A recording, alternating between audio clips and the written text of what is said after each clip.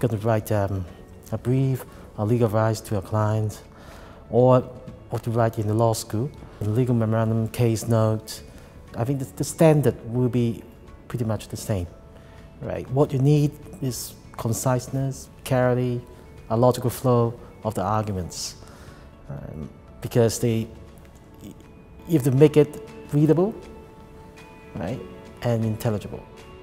Right? That's the key.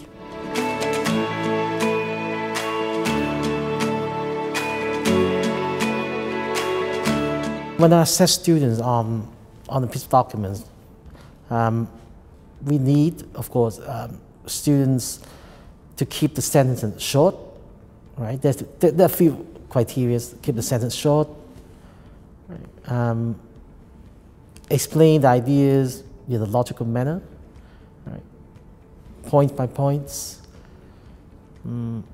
well-researched discussions of the legal materials, right? That's not something you can copy or from anywhere, right? That requires your understanding of the cases or the legal or the legislative provisions before you can do it.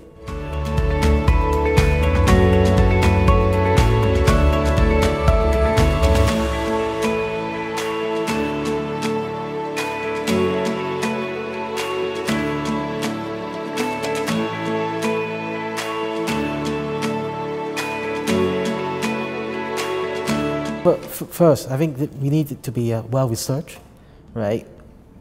Obviously, to consider the issues from different perspectives, right? Look at cases, either from locally or from overseas jurisdictions. Read all the legislations, relevant ones. Basically, I think that occupies most of the time in doing well-researched memorandum.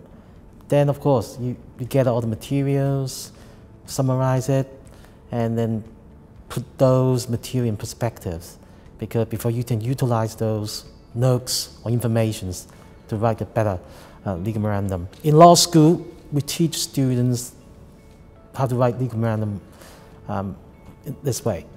We need introduction, right? Something about the facts of the case, the background of the case, the procedural histories, right? The arguments, and finally conclusions. What is the most important part of the memorandum is, of course, the content body, what the arguments works, right? What the laws are, and how you apply the laws to the situations, and give advice at the end of conclusions.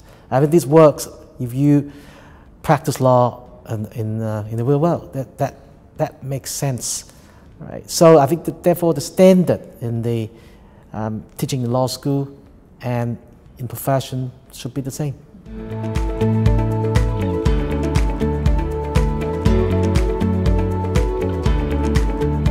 There's no shortcut. Basically, you have to read a lot of judgments, because by judgments, basically the judges are telling us the stories. We learn how judges write judgments and explain all the arguments. That's very important, right? So that would not be helpful if we just read, the nutshell, the case, just the case notes, or that won't work. So it takes time, right? You learn English by reading lots of judgments, like a lot of different documents, right? But you have to give it to someone who can give you comments. Reading more, writing more, right? With asking more, right? For advice from professors, from the teachers, that would be I think that's not something new, right? But this should be known to the students.